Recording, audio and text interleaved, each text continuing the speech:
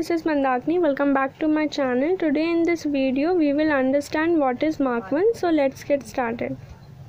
MARK-1 is an early small computer. MARK-1 एक early small computer है. All calculating machine built up to the 1930. Originally it was mechanical. जितनी भी machine बनाई गई 1930 में वो सभी क्या थी, mechanical थी. But it was around this time that IBM enlisted Harvard University Dr. Howard Hathaway Aiken and Grasshopper to create a very multipurpose electric computer. Harvard University के Dr. Howard Hathaway और Grasshopper ने convince किया था Harvard university के जो professor थे उनको electrical multipurpose device बनाने के लिए. फिर 1943 में हमारे पास मार्क-1 नामक एक डिवाइस आई जो इलेक्ट्रिकल मल्टीपर्पज़ कंप्यूटर था. इट वाज वेरी लार्ज, वो बहुत ज़्यादा लार्ज था. Its length was 15 kilometre and the total length of wires it's 800 kilometre. वो उसकी जो लेंथ थी वो 1500 किलोमीटर थी और उसकी जो वायर्स लेंथ थी वो 800 किलोमीटर थी. Then there was a thousands of electromagnetic relay and other parts in it. उसमें electric magnetic relay लगा होता था. relay क्या होता है? relay एक electrical switch होता है और बाकी other parts भी होते थे जिसकी मदद से वो कंप्यूटर चलाया जाता था. It was a first common computer that could store and follow programmes. वो पहला कंप्यूटर था जो प्रोग्राम्स को स्टोर कराता था और फिर उसको एग्जीक्यूट कराता था. These calculate could do 2 digits of 20 number in 5 second. वो दो डिजिट के 20 नंबर को 5 सेकेंड में कैलकुलेट कर देता था. So even today's pocket calculator can do calculations many time faster. अभी के जो कैलकुलेटर हैं पॉकेट कैलकुलेटर वो ज़्यादा तेज़ कैलकुलेट कर देते हैं इन मार्क-1 जो डिवाइस है उससे ज़्यादा.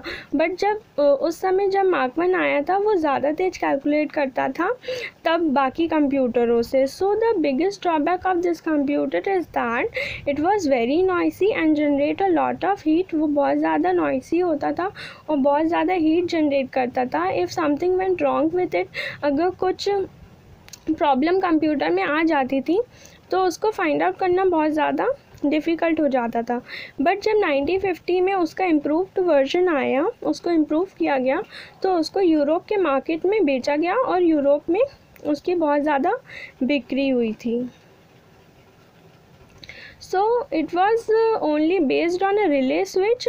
वो रिले स्विच से चलता था और तब जब मार्क-1 आया था तब बहुत सारे कंप्यूटर्स भी आए थे.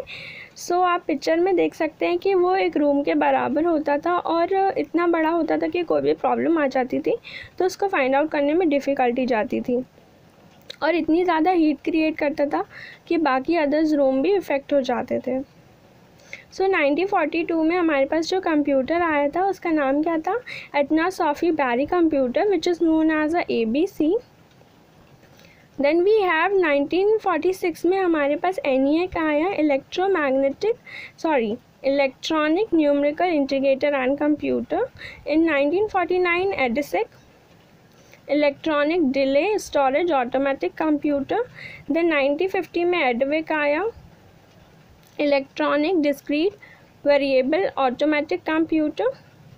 1951 में लियो 1 आया, लियो इलेक्ट्रॉनिक ऑफिस 1. देन 1951 में यूनिविक 1 आया, यूनिवर्सल ऑटोमेटिक कंप्यूटर 1. और 1952 में IBM कंपनी ने कंप्यूटर्स को बनाना स्टार्ट कर दिया था फॉर बिजनेस पर्पस. बिजनेस से रिलेटेड काम को पूरा करने के लिए हमने कंप्यूटर की हेल्प ली थी.